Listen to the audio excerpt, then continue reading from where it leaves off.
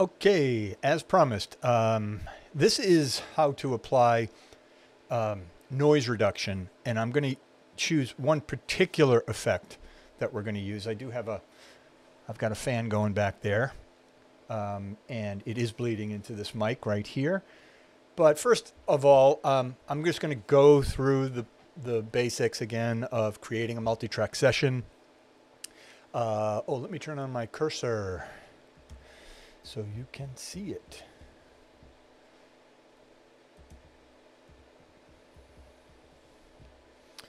There we go. Cursor Pro, enable Cursor Pro. Yeah, good. Okay.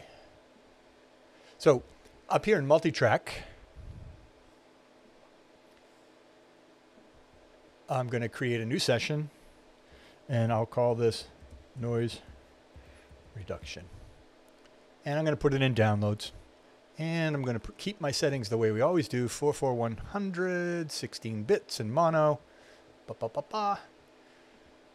and then I have my multi-track session here. Now, again, to record directly into Audition, I need to make sure that Audition sees this microphone as the input source. So if I go up here to Adobe Audition settings, right there, and I go to audio hardware, boom. Now I can see what is my input, and I have my input set as the Scarlett Solo USB. What that is sitting right there on my desk is an audio interface, and this microphone is plugged into it, and that is changing this analog signal to a digital signal going to my Mac. You got it. And my Mac is happy because it's getting a digital signal. So that's why I've chosen this. There are many other choices here, but I want that because it's this microphone. Now, the output could be my monitors, my studio monitors, could be my headphones, it could be whatever I want it to be. However, I am using Ecamm Live to record this tutorial, so I am sending the audio from here to the Ecamm Live program, and that's why I have Ecamm Live audio app set. So I'm going to hit OK. Now, to activate this track to be recorded, I have to hit the little R button here. So now you can see signal coming in to this track. And if I go down here and hit the record button, I will start recording. Let's do that.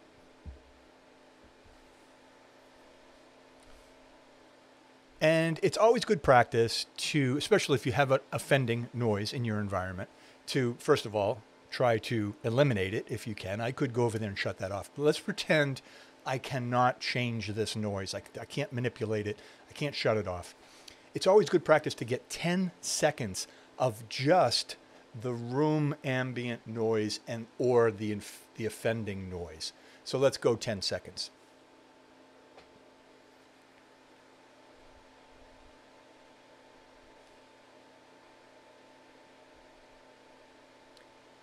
Okay, and when we eliminate this offending noise, we want to make sure that it doesn't impact my voice.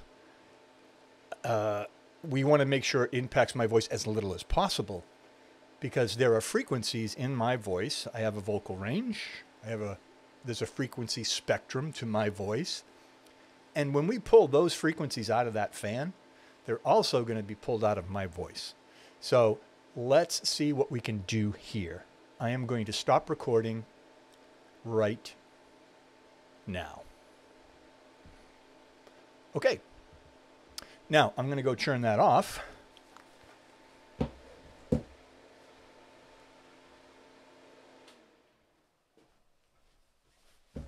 Because if we were editing, we would not necessarily be in the same space. We might be somewhere else. We might be in our studio. So let's take a listen. Yep, there it is. And it's always good practice to, especially if you have an offending noise in your environment, to, first of all, it's horrible. It's really present. And it's always good practice. So I'm going to show you an effect here, and we're going to do it right here in multi-track. And I'm in the effects rack down here. I'm on this track right here because I've got it selected, and that's why this bar lit up to its color. And I'm going to go here to slot number 1, and I'm going to go to noise reduction and restoration, but I'm going to choose the second one in the list, which is adaptive noise reduction. So what this does is it samples that noise. That's why we get 10 seconds. And it finds those frequencies and eliminates those frequencies. So I'm going to click out of there just for a sec because I think I'm going to go to this section here where I did the 10 seconds of silence on purpose. And you can see right there, my chair squeaked. So I don't want that. Actually do not want that right there, that little dot, because I don't want that frequency removed. All right, so I'm going to select like this selection here.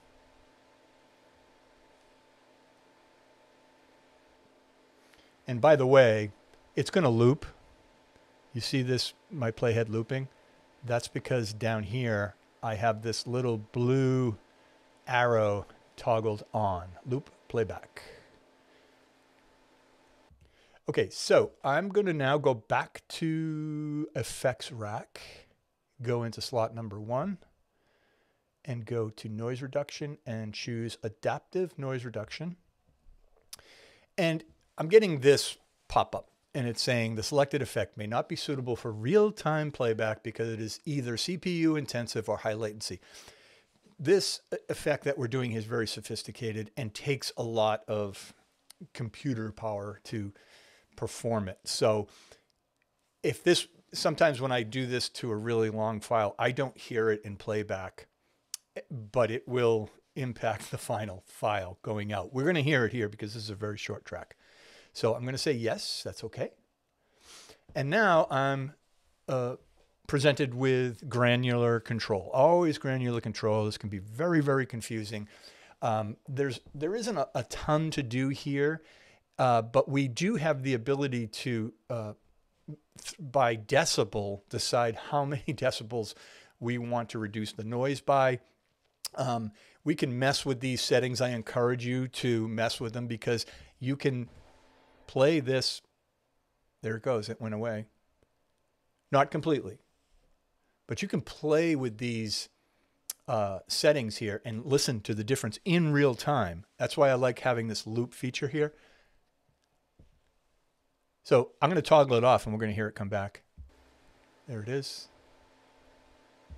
There it is. Now, I'm going to increase the reduce noise by button. And now it's getting even quieter. It's still there, but it's almost gone. If you have your headphones on, you may still hear it. I don't seem to be able to get it completely eliminated, and if I go back down to 0, you can hear it again. So, all right, let's keep it at 20 where it defaulted to. And let's listen to my voice now and see what's happened to my voice. So I'm moving the playhead to where I'm speaking. It's always good practice to get 10 seconds of just the room ambient noise or the offending noise. So let's go 10 seconds. So let's go. Okay. And when we eliminate this offending noise, we want to make sure that it doesn't impact my voice. We want to make sure it does. It is impacting my voice. And when we eliminate this offending, and you can hear when I hit the space bar to run the playhead, you can hear the offending noise and then it goes away. And that's that message that we got in the beginning. It may not work in real time. Okay. And when we eliminate this offending noise, we want to make sure that it doesn't impact my voice. Okay, so while I am listening to my voice, when we eliminate this offending noise, I'm going to manipulate the controls here, the granular controls in the effect. We want to make sure that it doesn't impact my voice. We want to make sure it impacts my voice as little as possible, because there are frequencies in my voice. I have a vocal range. There's a frequency spectrum to my voice. And when we pull those frequencies out of that fan, that makes it also sound going to be pulled out of my voice. very wonky. So let's see what we can do here. I am going to stop recording right now. Okay, so there's some what are called artifacts.